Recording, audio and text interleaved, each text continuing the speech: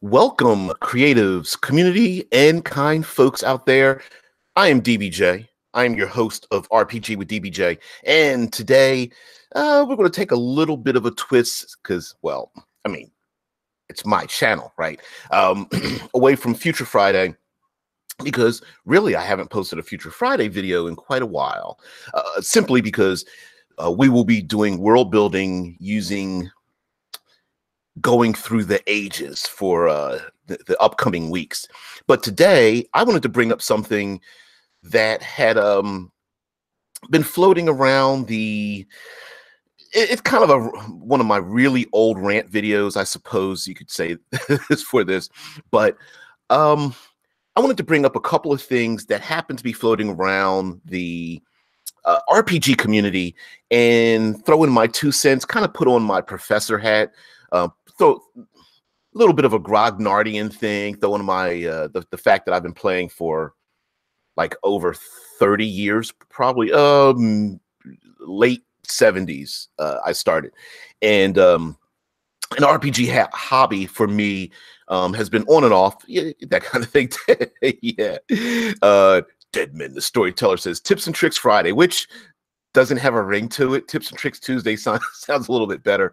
But I thought I'd go over some things, throw on the professor hat a little bit, do a little bit of finger wagging at people out there in the community, and try to get us to flex a muscle that honestly, it's been 40 years.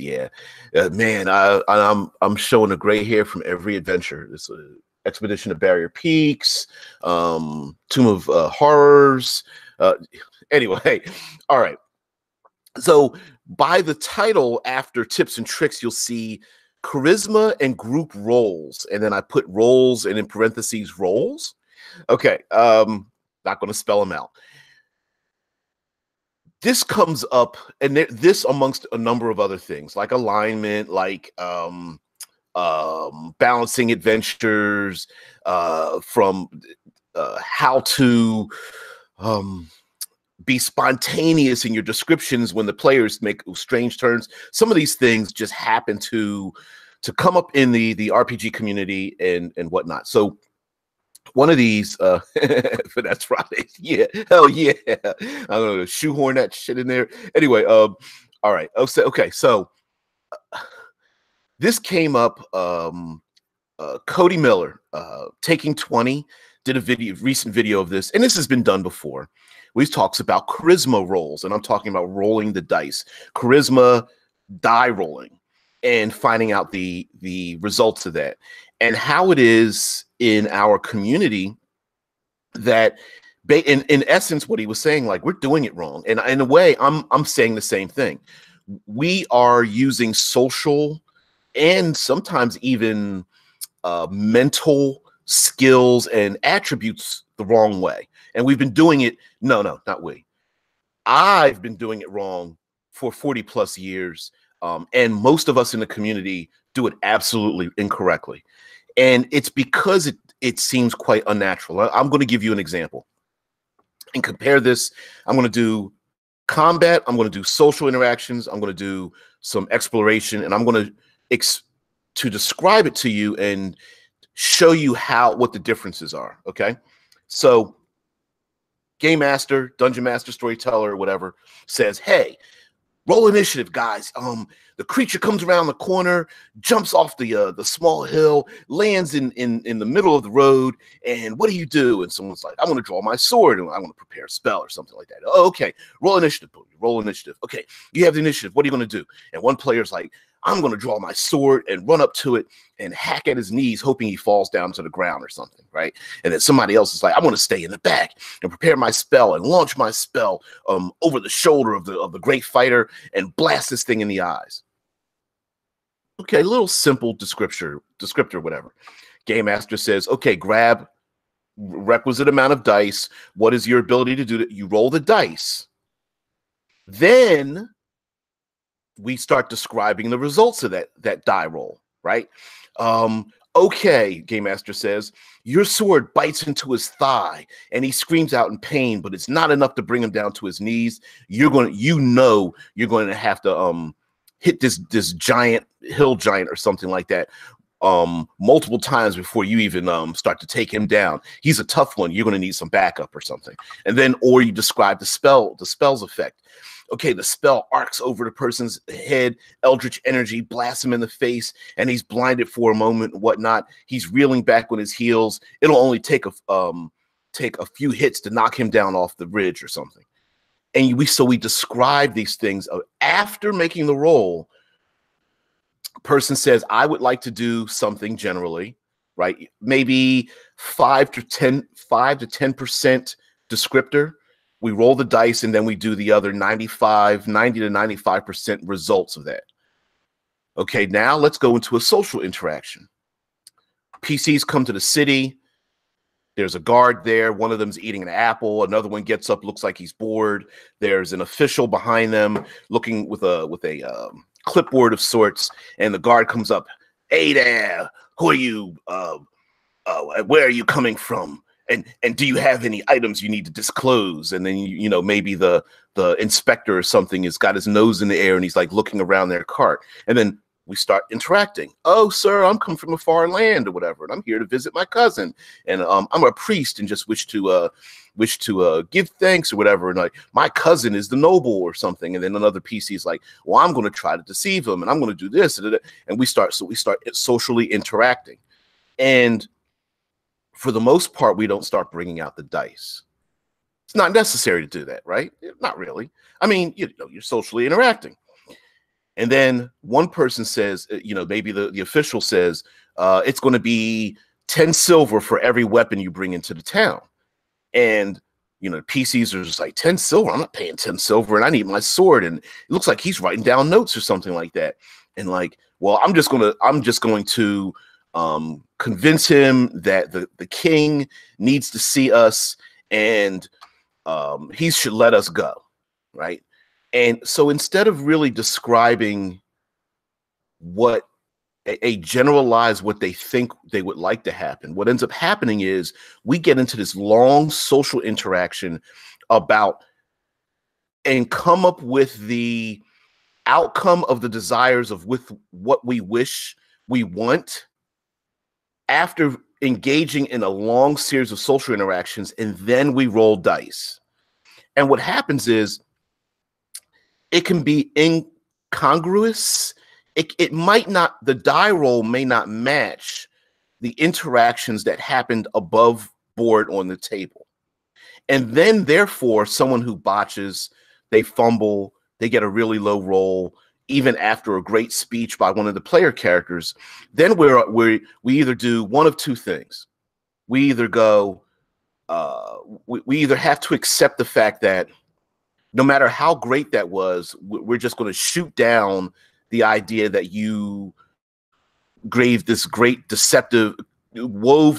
deception, or, you know, really persuaded the guard to let you do something that we all thought was amazing, and just accept the fact that, well, it sounded amazing, but it just didn't work, which kind of kills a little bit of the energy.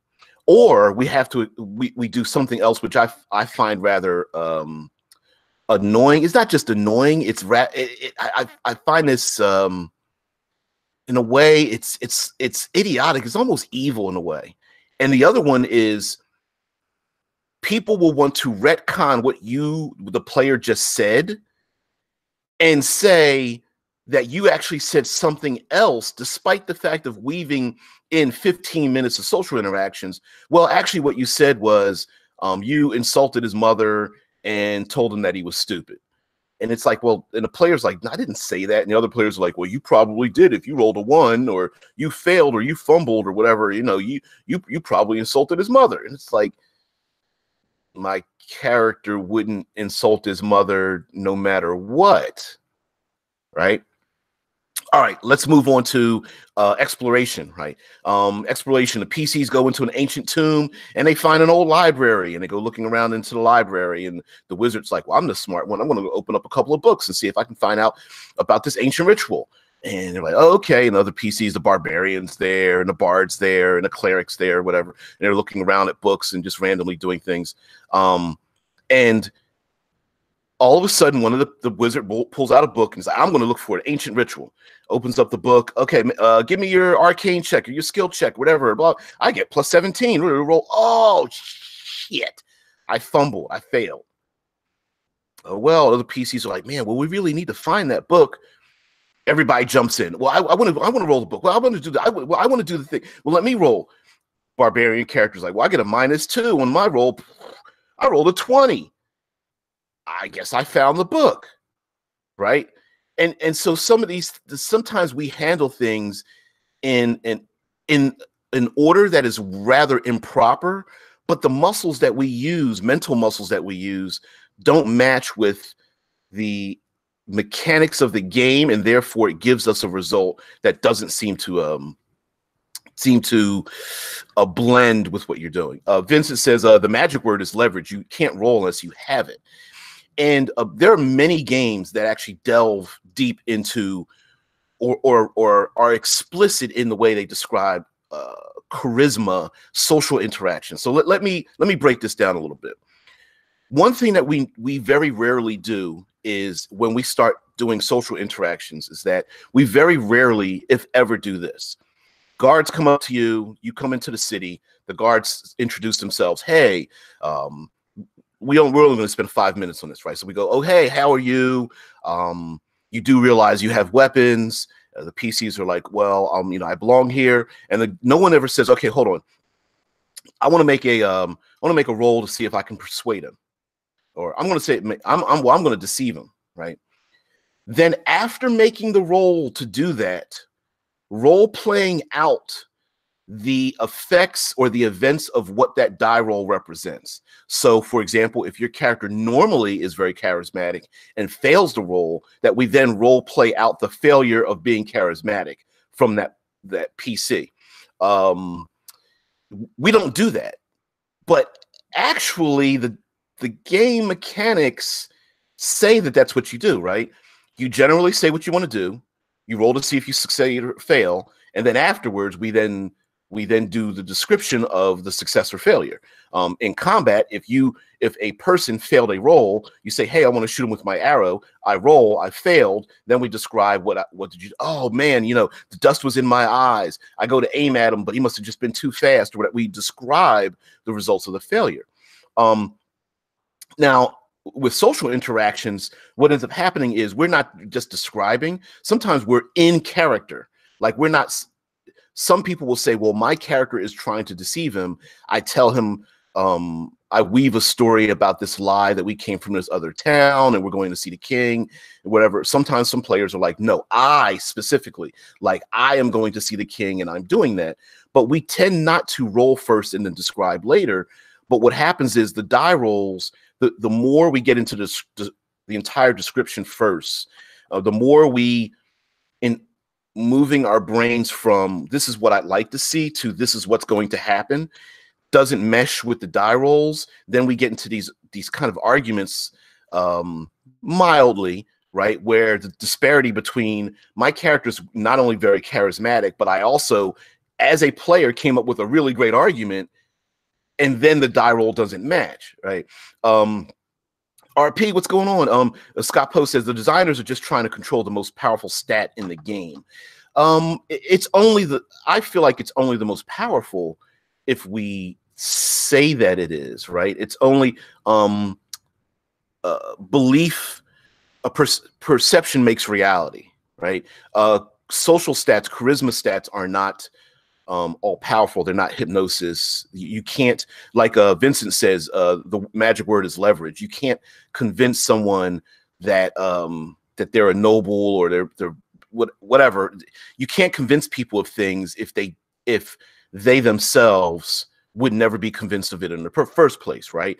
You can't convince a city guard that you're really a lizard man when you're a halfling, because he's just going to look at you and go, thanks for the lie, but it's just not going to happen that way. But what happens is in game, the players start weaving the stories first, and the more intricate the story becomes, the more we're like, oh, this should work. And then they roll, and then, or they weave a story that's so outrageous that it shouldn't work, make a roll, and then it's like, oh, wow, it really did work. when in reality, what we should be doing is first going, this is what I'd like to do. Like real simple. I'd like to persuade them. Just like I'd like to attack them. Roll and then describe at the end. But like I said, our mental muscle doesn't work that way. RP Gamer says, hey, in social situations, I use roles to supplement a player's role play. If the player gives an awesome speech, then the role is just about how effective it is. Whereas if a player isn't too confident, I let them rely more on the role. And we role play like they gave an amazing speech. Exactly, because maybe some players just are not, most of us are not public speakers, right? We're not charismatic. We don't come up with amazing drama on the fly, but my character can. And then there's the opposite, right? Like I might be the really good with the improv. Like I can just come up with things on the fly, but if my character's got an 8 charisma, well, that's not going to work. So more often than not, we don't role play out our failures. Like it's easy to act out the combat failures, right? Oh, my character can't do this, or got tripped up, or he's hurt, or whatever. But in social interactions, we very rarely go, well, my character is going to fail. We don't decide up front, my character is going to fail in persuading this person. We just look at I do my best to persuade them, and then I look at a die roll, as opposed to going, let me look at the die roll. Now let me role play out the failure. And what I'm saying is that we have held on to our own conception of what social interactions are, that we're not, strangely enough, I'm doing this going back to the book, right? If you take a look at how things are done, we're doing them incorrectly. We should be saying, hey, I'd like to do this thing, roll, and then role play out the results thereof. And it feels funny to even say it that way. Like, well, wait a minute, like why would I role play screwing up something?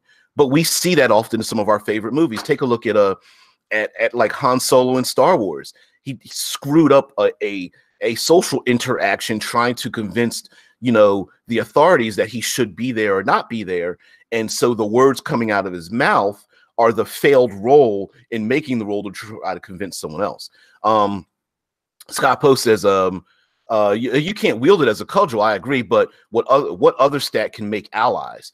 I agree with you, but again, based on the accepted reality of it, would be based, like, is that person an ally for 30 seconds, an hour, forever? Right? It's based on the reality of the game. The guard might be convinced, you guys really are nobles, I'm going to take you to the king. And then on the way there, somebody else could say, hey, those people aren't related to the king. Or the king might even be like, why the hell did you bring them here? They're not related to me. And then he changes his mind immediately, right? There are extenuating circumstances. What's the leverage? What action did the PCs perform, or what thing did they pull out to convince someone else that they are, to make them an ally, not just talking out their ass? Tesla Ranger says that Han Solo scene was ad-libbed. Right, and that's exactly right? But it was ad-libbed poorly, on purpose, right? You know what I mean? I know it's a writer. I mean, anytime you watch a movie or read a book or something, but it was done, it was done so that it would fail, right? It was written so that it was a failure in trying to convince someone, not doing a perfect job at it and then rolling some dice and going, oh, screwed up, right? It's the other way around. And I'm just saying that it's just the way it's a muscle memory we use, and maybe we're doing it wrong. I'm not saying maybe we're doing it wrong. I'm saying we're doing it wrong. It's just seems it flows better when we just start interacting and we put the dice down, because that's what we want. We want to just interact. And unfortunately, people will say, well, it's going to pull me out of the situation. But we never say that when we go into combat, right? We don't say, well, I'm trying to tell you how I'm killing the creature. I don't understand why you want me to roll the dice first, right? I can't say I'm going to pull out my sword and hack him into pieces and cut his head off. And then when I stab him through the throat, I'm going to tell him how I killed him. Give me some dice so I can prove that I just did it. You have to say, give me some dice. Let me see how effective I am. And then let me describe how effective this particular action was. and then describe the failures thereof. Oh man, I screwed up. Okay, so I go to attack the hill giant, but he brings his club down, and I dodge to the side, and I scramble back up, unable to keep my balance as I try to strike at him again or something, right? That kind of thing. RP says, yeah, I've started to use that approach in combat and letting people describe what they do and sometimes ignore attack roll, unless it's a crit either way, obviously. Wow, Patchwork Gray, what's going on? He says, it's easy to tell when we need to roll dice for combat. How do you tell when it's time to transition from free play to rolling dice for social stuff? And that's the point, right? When we say initiative, we all know we get top-headed, right? We look down at our character sheets, we're looking at our phones, like, okay, well, there's a character sheet, we start grabbing dice. We know that transition, because it's like blowing a whistle, right? Boom, initiative, boom, and we just flip over. And sometimes we just completely drop all the social stuff, right? Our characters stop talking to each other. We stop talking to the enemy. We're just like, I'm going to kill this thing. He said roll initiative. But Patchwork brings up a good point. Like, it's easy to tell that, but how do you tell when it's time to transition from free play to like social stuff for rolling dice? And my feeling on that is that we've never established it, right? We don't begin our social interactions by as a game master or even as players to say, okay, hey, we're going to meet the guards. Hey, before we get into it, let me roll a die. Right. Let me just make a roll up front, see what the result is, and then start getting into it. And I'm not even my point in bringing this up is I'm not even advocating that we should stop doing it the old way. Roll for social initiative. Hell yeah. I mean, that's a possibility too, but right. But that, again, that's another complication. Or do we have a triple? Do we do a triple stat thing, right? Do we have an initiative for combat, initiative for social, an initiative for like mental things, studying and investigating or something? Like, are we going to do that? Hell no. And should we stop doing it the old way? I'm not really advocating that. I'm saying that when we have issues with doing it the way we've used to, we should understand that that's not the way it should be. Scott Post has used a friendliness level chart from past editions. There are the meeting someone and whether someone is hostile. What is it like? It depends on which chart you use, but some were like person is hostile, someone is not an ally, or they are friendly, or they are, it was like, hey, if you make a roll so much, or when you encountered an NPC, they started at a certain level and you had to convince them.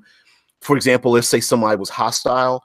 You had to convince them 3 levels or 3 iterations to get them to be the friendly, so you could actually talk to them, as opposed to someone who is neutral, which you only have to move them 1 step versus like 3 steps or something like that.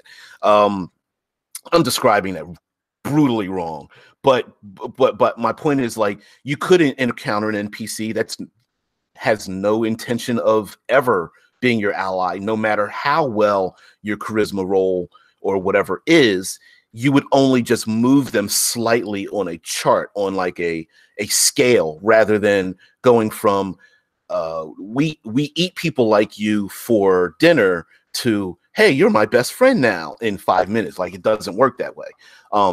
And I think sometimes some PCs think it works that way, right? Like, they're just like, well, I've got a high charisma, I can convince. It's basically my automatic hypnosis and mind control, which that's not how life works, right? You can't be convinced to buy a car if you don't have the money to buy it and have no intention of buying a new one, right? That just it doesn't work that way. RP says, I've known some people who do treat social like combat, Vincent, and there are games where there is quote unquote social combat, right? You roll dice, you add and subtract numbers, you look at the effectiveness and that kind of thing. You could even steal things from other games. There's the clocks where you have to achieve so many successes to move someone from their worst position all the way to their best, and you might add a time schedule to that, so it takes you like for each movement of time, the time gets longer and longer to convince them. So you may not be able to convince someone in 5 minutes, but if you get an hour or 24 hours or a week, you might be able to convince them further. You know what I mean? You could do that. Azala says, Azala, hey, what's going on? You could also meet someone who doesn't like the sweet talking and will be better even if it is a test, even if the test is a success. And that's where motivation and personality comes from, right? Some people are just turned off by the car salesman talk, like myself, right? If someone just keeps coming up to me and telling me this is the best, this is the greatest, hey, I want to, you know, I go in the stores, and when people start coming up to me to want to sell me something, it turns me off completely. Like, leave me alone. Let me walk around your store. Let me find what I'm looking for. Let me pick it up, test it out, look at it, compare. Let me compare prices on my phone. Get off my shoulder. Right? Let me text somebody who knows about this. Let me leave. Let me go compare some more prices online, and then maybe I'll come back and get it. Right? You know, I mean, many of us are like that. Like, look, just get off my shoulder. You know, and so just the sweet talking sometimes doesn't work as well, and so that might be a motivation. Or how are you approaching this individual? But again, maybe if we have the die rolls in the beginning, the sweet talking character who's got the super high charisma, the diplomancer, right, may understand the situation better. So if they get a high roll, they start to walk towards this person. They go, oh, man, sweet talking them is not going to work. So what I'll do is I'll pretend like I have a problem, and then maybe they come up to me to help me out, and then draw them in like spycraft or something. Zala says the best response I've found of those salesmen are, I've actually already got one. It's great. Yeah. Okay. All right. So this wasn't my thing of you guys are like stupid and I'm right or nothing like that. No, I'm still going to do it. I'm still going to do it the old way. Right. We're just going to get into some social interaction. That's just it, because it just feels far more natural. But in the back of my mind, I already know that in reality, we're actually doing it quite incorrectly. Mechanically, I'm not talking about the fact that we get into social interactions and you're trying to talk to guards and people and convince them, whether it's modern day or it's far future, it doesn't really matter. My point is that we don't consider those things. Now here's let's go into part two, because we're half hour in, so let's get into part two, and that's group roles, parentheses roles, right? Okay. One PC attempts to do something. Normally, this falls into the perception, the investigation, the I notice things, or the GM says something real quick like, hey, you person sitting on the outside of the camp, make a perception roll, a notice roll, whatever. This does not necessarily need to fall into that. This can fall into something else. But this to any other skill roll. But normally it's about like being surprised or something. Game Master asks one person to make a roll. That person fails. All of a sudden, the other 4 people at the table start raising their hands, jumping in, piling on the rabbit, and they're like, no, let me make a roll. Most of the time, what ends up happening is the person who has the best ability to do it fails the roll, and then everybody else stepping down the line who doesn't have that, is not as good at it, or wasn't involved in it, tries to jump in because, metagaming or not, they know the other person failed something, and then they want to get into it. So I'm going to share something here. And I thought I'd be a little bit of a Grognardian teacher here, to just to basically express to people that, again, despite the fact that we think we know how we're doing something, we're actually doing it wrong. We're technically doing it wrong. Let's see. Normally, when someone like has a check, like for example, someone says, "I'm going to try to move the boulder." Right. This is another example. I want to pick up. There's this big 3-ton boulder. My character's the strongest in the group. I'm going to try to move the boulder. They go up to the boulder. Hey, I've got this huge strength. I got all these bonuses. They grab the dice, and the dice just do not work, then everybody else is like, well, I'm going to try to move the boulder. And the weakest person comes up and is like, grabs the dice and makes this amazing roll, and then they roll the boulder. And what ends up happening a lot of times in these things is like, well, not only is the person who failed the roll kind of like miserable, like, oh, that sucks, but it also steals the spotlight from that person. And it again, incongruity. How is the weakest person or less intelligent person or the person who's got no perception in this at all able to perform something when somebody else failed? And then that not only makes the person who failed feel bad, but it's like it also steals their spotlight, because everyone's clapping when the dumb barbarian figures out which book is the right book for the ritual when the wizard couldn't find it, or when the wood elf ranger is out in the wild sitting on a ridge trying to watch for danger in the party, but the person sleeping in their tent who's had 3 arrow wounds in his back from the battle 2 hours beforehand wakes up in the middle of the night and detects somebody in the woods when the wood elf ranger doesn't see anything, right? It's like, wait, what? Vince talks about Blades in the Dark. They have a neat mechanic for group checks. All roll, you take the highest roll for the check, and then the leader takes stress for everyone who rolled poorly, right? But I'm going to go even further here. There's an actual rule for this. Like, there's actual rules for how this operates, right? So I'm going to share with you guys the actual rule here, and let's see if I can get this nice and large here. And oops, no, move this down. Boop, boop, boop, boop, boop. There we go. All right. Working together. Here we go. And this is from the, oops, don't go that way. This is from the SRD, right? Now, this is the first part of it. And it says sometimes 2 or more characters team up to attempt a task. The character who's leading the effort, or the one with the highest ability modifier, right? Whoever says, hey, this is a good idea, can make an ability check with advantage, reflecting the help provided by the other characters. And it says multiple characters. In combat, this requires the help action. Well, we know what the help action is. This is 5th edition Dungeons and Dragons, by the way. A character can only provide help if the task is one that he or she could attempt alone. For example, trying to open a lock requires proficiency with thieves' tools, so a character who lacks that proficiency can't help another character in that task. So if you're not skilled in it, you can't help them out, right? And it goes on to say, moreover, a character can help only when 2 or more individuals working together would actually be productive. Some tasks, such as threading a needle, are no easier with help. All right, so that's the first part of that. And we kind of understand that part of it, right? Like, well, if I'm trying to move a boulder and you help me push the boulder, that makes sense. But if I'm trying to push a boulder and you're sitting down threading needles, you're not helping me just because you said I'm going to help.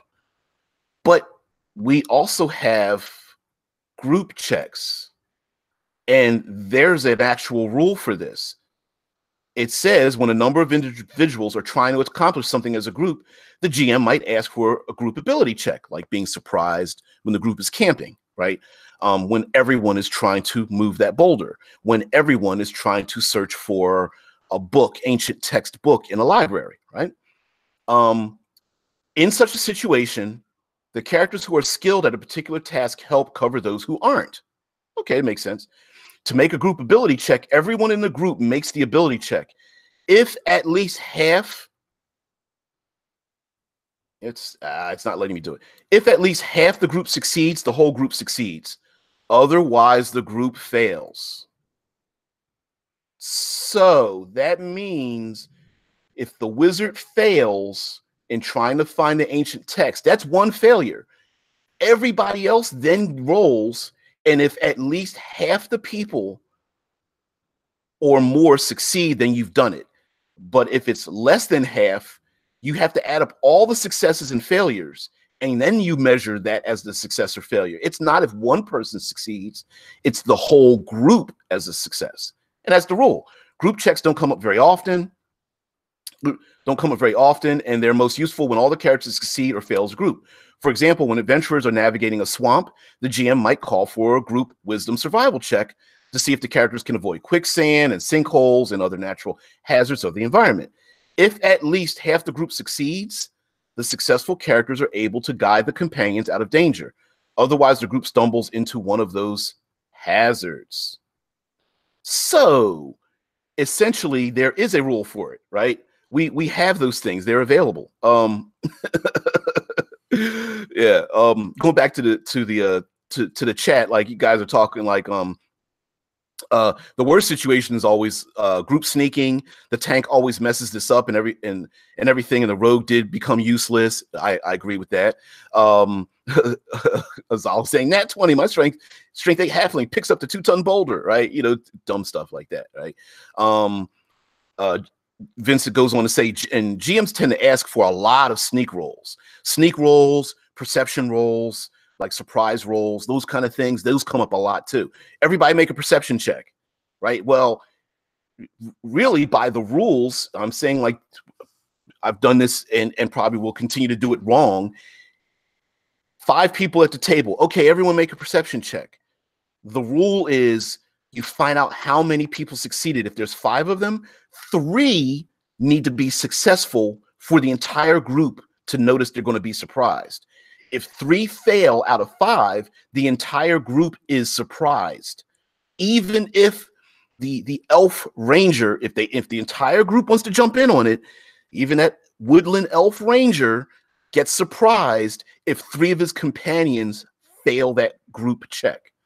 So, what does this mean to me? Well, really, what this boils down to is the way the rules are designed. It's designed for spotlighting. For example, instead of everyone jumping in when the woodland elf ranger needs to make find out if they're being snuck up on by the gnolls in the woods, let that person make the roll who's the highest, who has the ability to do it. Maybe have one other person help them.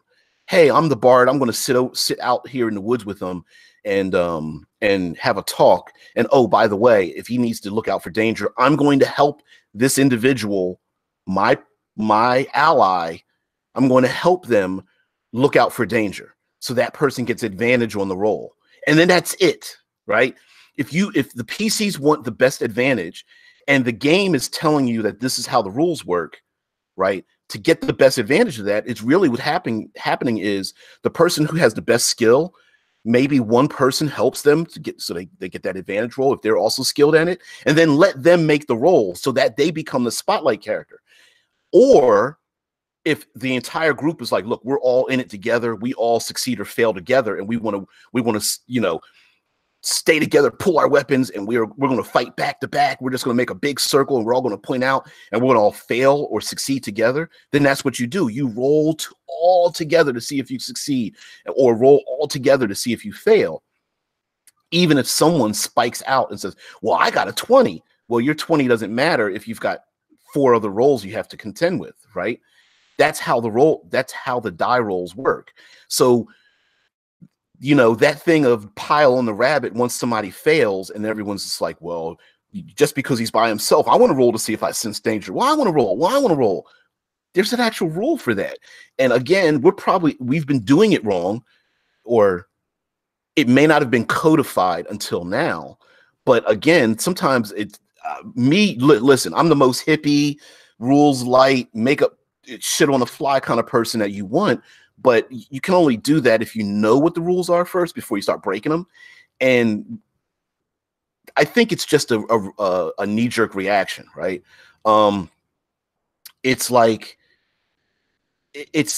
there are many games that use a gradient in success or failure, and I love games or I love games that use gradients, and I use gradients even in games that don't have like the pass-fail system. Right? Someone makes a roll and they need to roll a 13 or better on a D20 and they roll a 15.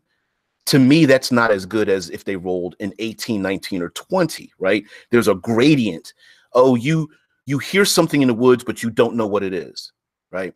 Or you see an orc scout, but I don't describe the other 5 orc scouts behind them or something. Or you hear something in the woods, you think it's a deer.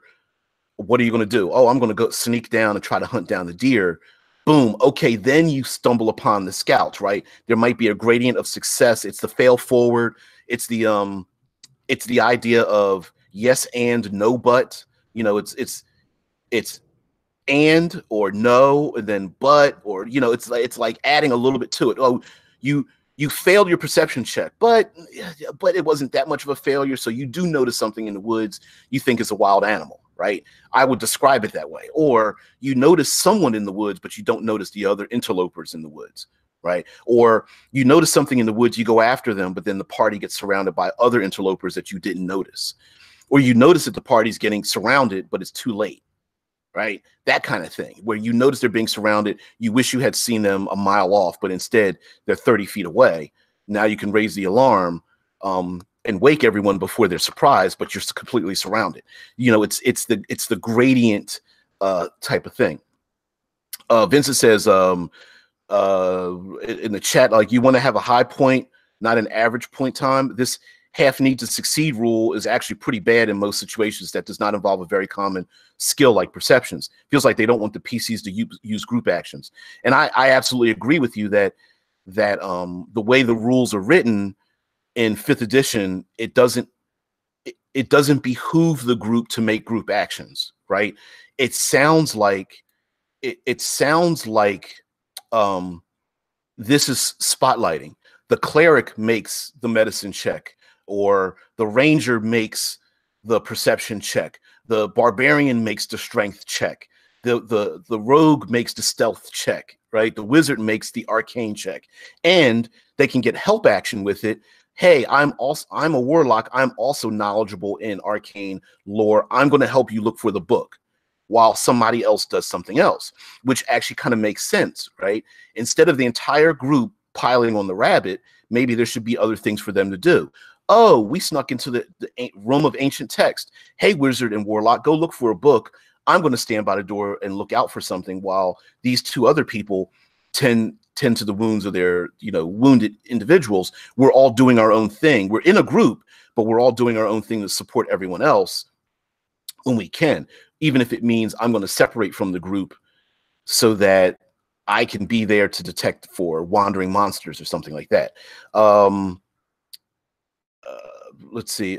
Deadman responds to Vince, like, Deadman the Storyteller says, like Fantasy Flight Games, Star Wars RPG, where, right, it's not really group, it's more like spotlighting, like, hey, I'm very good at this thing, so let me do it and succeed and fail on my own, and then we go on from there. Vince says they should at least include that some things can only be done as a group action, maybe something like moving a huge stone. And again, we are assuming that the group, one person may be very good at something, but we're also assuming that the rest of the group isn't, which may not be the case, right? If the barbarian is trying to move the stone, maybe the barbarian and the fighter who's second strongest is better because it gives the barbarian advantage to both of them, those 2, try to move the stone, as opposed to the barbarian, the fighter, the halfling, the wizard, and the warlock helping out, right?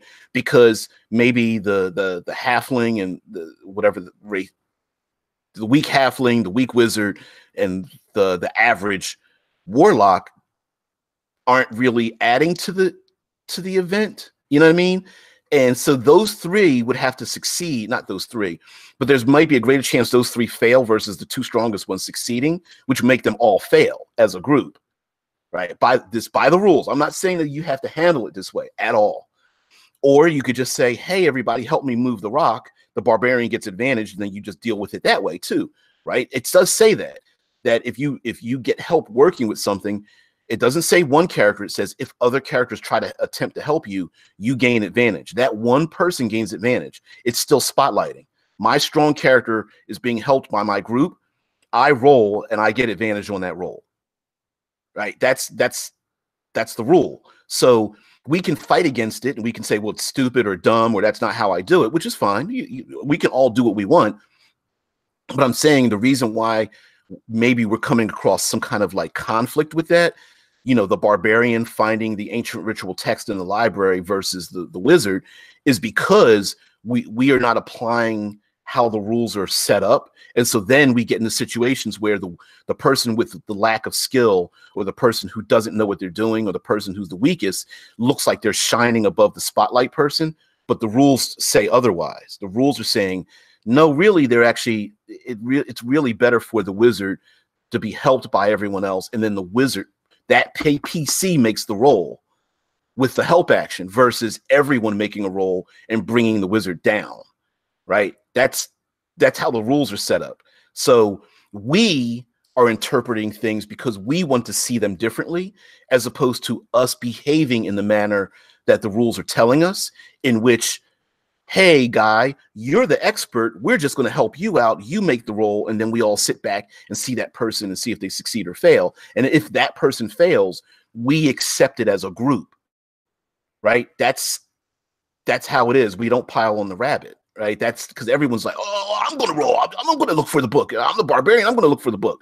Well, actually, the rules say, you really can't, or you could, but you're probably going to screw it up for everybody else. Right. And Vince says, but in the rules, using a group action for that would totally suck. Assuming a standard group of 5, maybe 2 of them are trained in sneaking, which would mean the chance of failure is high. Correct, if you use that rule, right? But there's also the help action. So if 2 of them are very good at sneaking, those 2 sneak off, the other 3 stay behind. They don't help out because they are very, so you just don't do that. That's the whole point of the rule, right? If you're trying to shoehorn what you want to do into the rule, it's not going to work. What you do is you use the rule, and then all the other actions are later. The ranger and rogue sneak off. The ranger gives a help action to the rogue.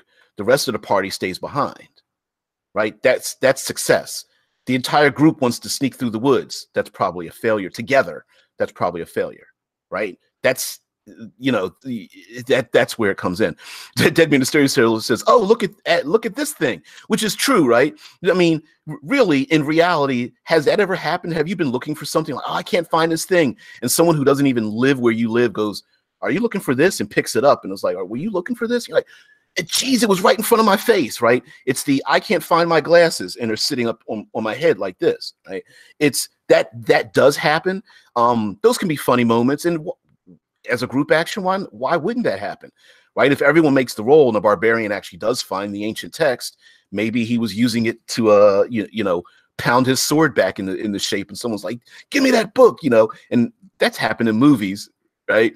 Everyone's looking for something, and the oblivious individual has it in their hand and they're picking their teeth with it or something, or using it as like a cup.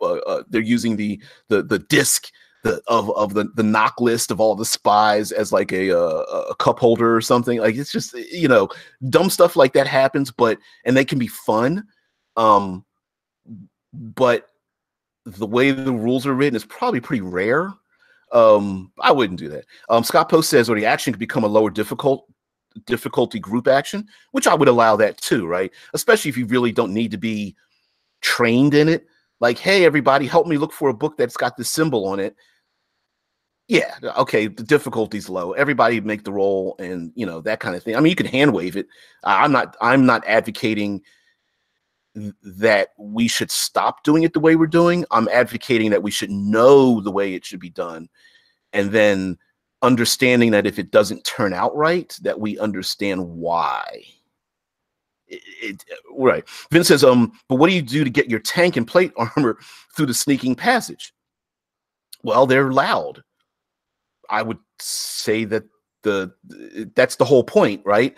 The spotlight goes to the person who's able to sneak. The tank and the plate armor that's loud is the person in the plate armor that's loud, right? There's no getting around that. In essence, right? It's the person in plate armor who's loud doesn't sneak because that's not their specialty, and the rules don't. The way the rule is written, it behooves them not to try to be that sneaky person. There's a chance they might succeed, and this is where like inspiration comes in, spells, other PCs being more creative in how to do it, taking the armor off, using a silence spell. This is where you become creative to get through these situations, not trying to circumvent the rules to get through the situation, right? I'm saying the rule exists. Be creative to circumvent it rather than trying to bend the rule to make you succeed in something that you really shouldn't be successful in. I know that's, and again, it's a weird, it's a mental muscle, right? It's me, it's like my thing with the third pillar and using the environment. If I say there's thick fog and you can't see, and the person who's the archer can't see the ranged people, it's not them yelling. It's turn off the muscle that says you're trying to nerf my character rather than saying, well, let's try to find an area where the fog isn't affecting me, or use a spell to blow the fog away, or use a bright light, or bring the enemies closer, or you know what I mean? It's switching a different mental muscle. Vince says helping would not help him much if he has a bad modifier, and group action would also suck, so you're screwed. And I would say that's probably true. Scott Poe says, I don't know, but if he has to sneak, he has to sneak, right? Vince says, but you cannot cover for him or create a situation that allows him to sneak through or something. This would mean to leave him behind, which sucks. Same would go for climbing, etc. But it creates situations where you have to split up, which is usually not what you want to do. My feeling is just to become far more creative, right? If you're trying to sneak up to an enemy, maybe someone sneaks up to the enemy and draws the enemy to the tank, or you have other abilities like silence or things like that maybe make them quiet. But again, the situation that's created is one where one person spotlighted over the other. So if the situation requires sneaking, the spotlight moves to the person who's very good at sneaking. When combat breaks out and sneaking's not possible, guess who the spotlight switches over to? Switches over to the tank and the plate armor. Doesn't matter if they're loud. Now the person sneaking's like, my sneaking isn't very good. The spotlight has shifted. But we don't say that. We go, oh, my character's screwed. This room has bright light and there's nothing I can hide behind. Why can't I sneak around, right? Everyone says that, but they're flipping the wrong mental muscle. What the game is saying by the rules is the spotlight shifts from person to person based on the situation. And that means that you have to accept the fact the spotlight is not going to be on you. You have to say that my character in plate armor is not the sneaking type. And probably for the most part, having, disadvantage and sneaking around, it's not going to work. So I have to accept the fact that my character won't be that way unless my other allies finagle some way to get me to sneak past something. So therefore, that's not my spotlight. That's not where my character shines. Like, you have to accept that fact. And that's in any role-playing game, right? Every situation doesn't mean your PC is top dog. It means that you might have to, I don't know, play a game with other people to allow them to say, oh, I'm the smart one, I found the book, as opposed to the barbarian who's like, well, this is stupid, I can't find a book and my character doesn't have arcane knowledge and I don't understand what blah. Well, that's the whole point, right? If you make a well-rounded PC, you can engage in things role-playing with other people, right?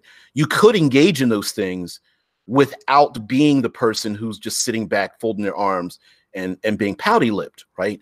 You're the person in the plate armor that's the tank that can't sneak has to say, say to themselves, hey, guy, you're the most expert person. I know I trust you as a PC, as another player character, in character, to do this thing.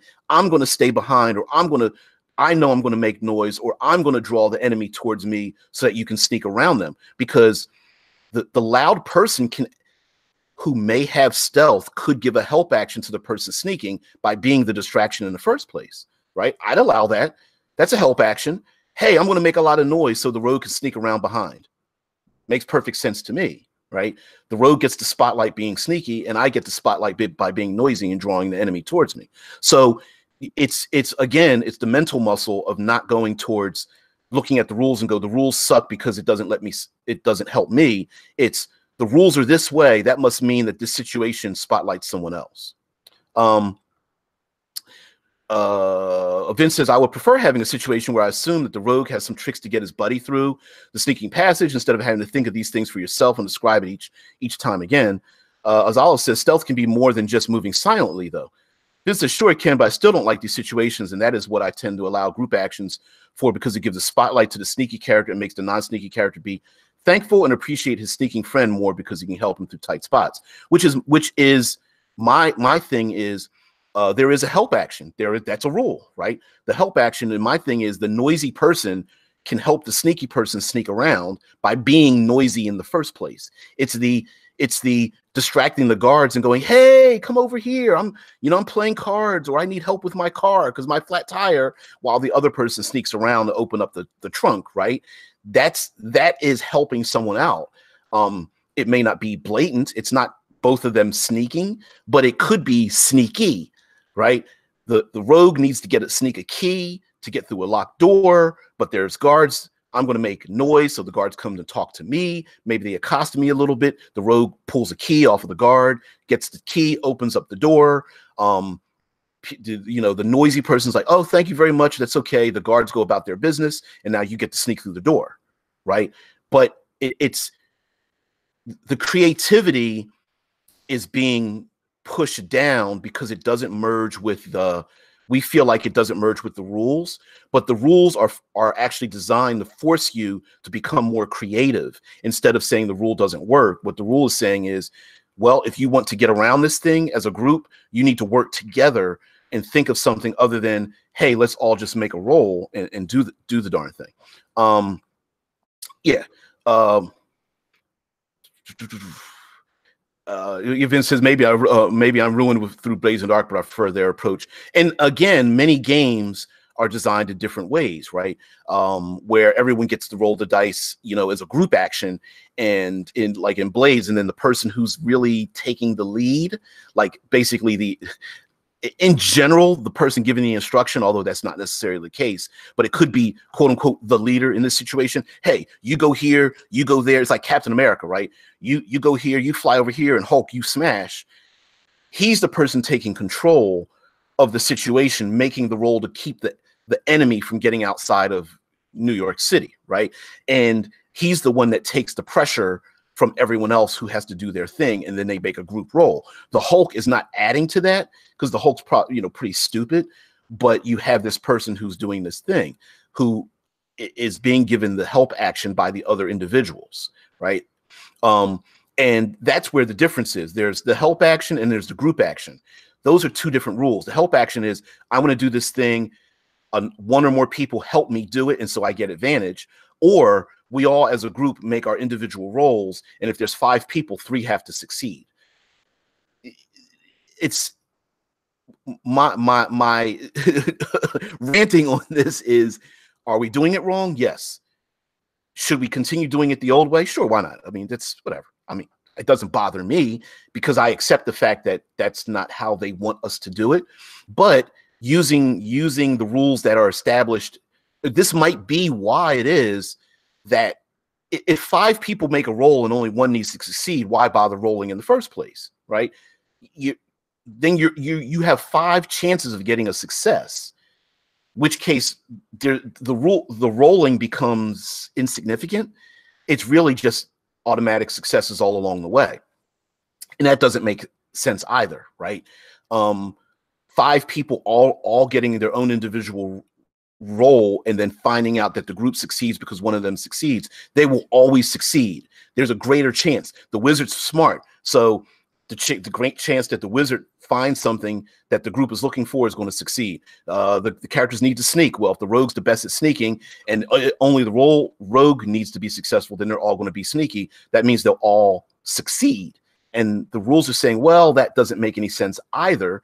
That puts too much weight into the players' hands of always succeeding.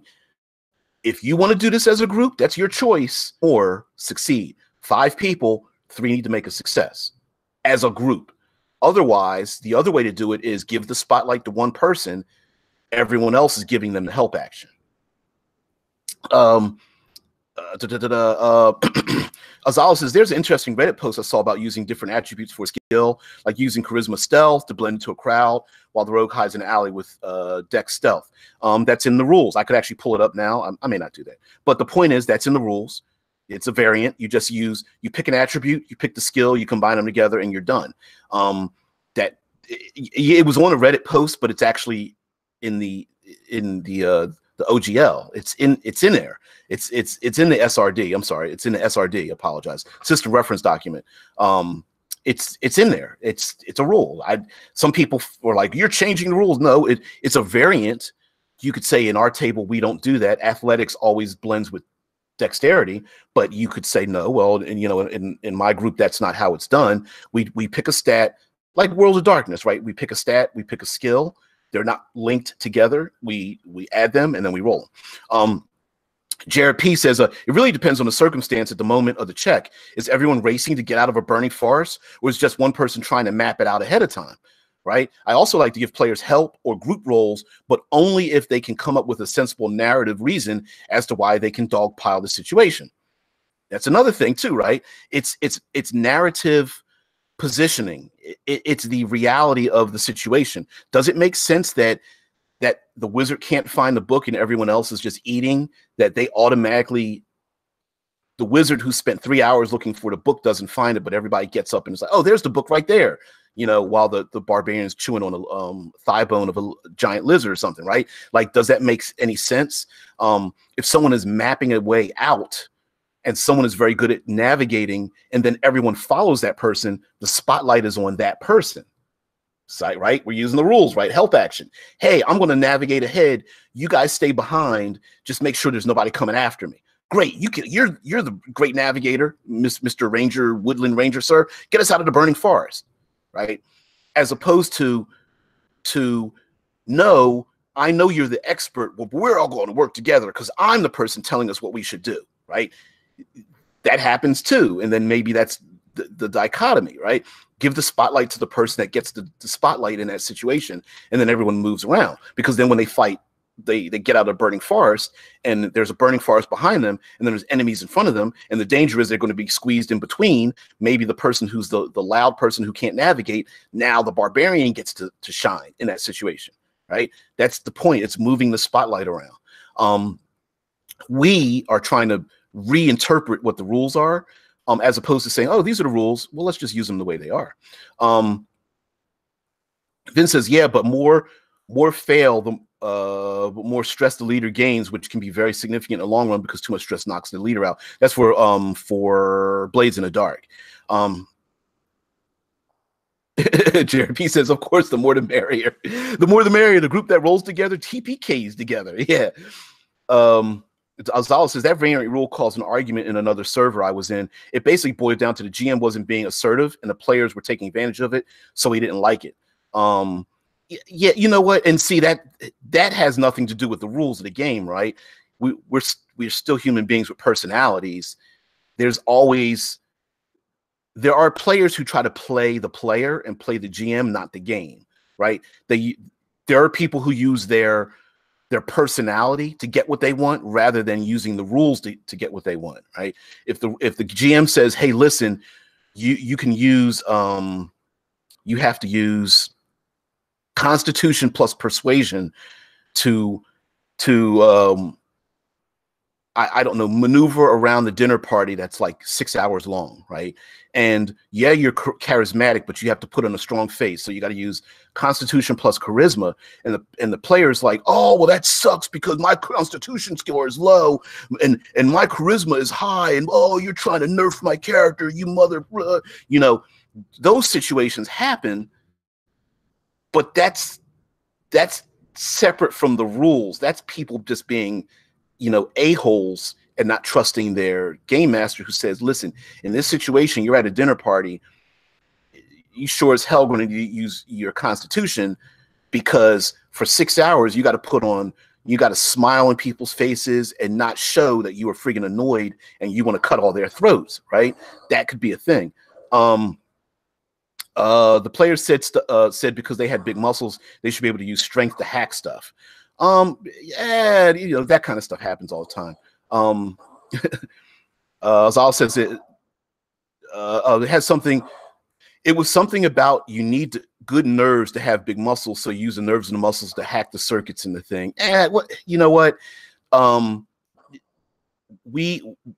sometimes we try to get into the weeds to dig ourselves down deep so that we're right and the other person's wrong. And a lot of times, um, a lot of times, the individual who's trying to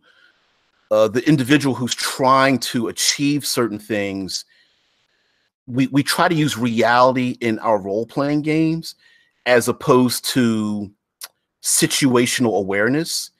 Me as a game master, if someone said, listen, guess what? I really feel like my character's speed is more effective than my strength in a situation. Then it's me being an adjudicator, go, that makes sense. All right, go ahead and do that.